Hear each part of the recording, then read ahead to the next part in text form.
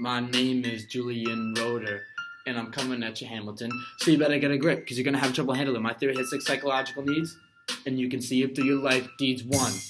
Recognition, status, the need to achieve. You got others to believe. When you started off, disadvantage, yet somehow you managed. By the things you wrote, you earned a ticket on a boat, trying to be seen as competent. But you were always looking towards an accomplishment, with skills like math, not to mention writing. You had a crazy life, employers thought you were exciting. With skills like yours, you left others demanding. A guy like you with a high social standing, too.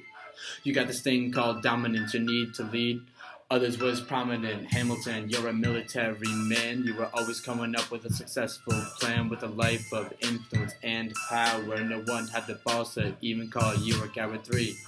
Independence. You make your own decisions. You were always in attendance. You got the internal LOC. I'm talking about generalized expectancy. Hey.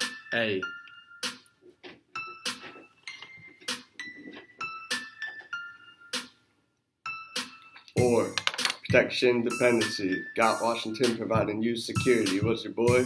He had a plan. He was a right-hand man. He signed important roles, helped you achieve your goals. 5. Love and affection. Hamilton, you loved your wife. Gave the wrong impression when you slept with Maria for that extra affection.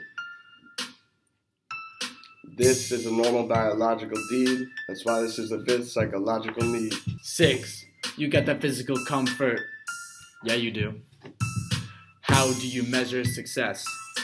Is it in your ability to avoid stress? So this political life, is it your comfort zone? Or is it back in New York in your pleasure dome? It was working out until you got shot. That wasn't part of your lifelong plot. Hamilton, bro, you finally got a legacy. Then you went to politics. Damn, you got energy. Appointed as a representative confederation. You always put yourself before this damn nation. Your success like the everlasting fame. If you opened up a history book, you'd see your name.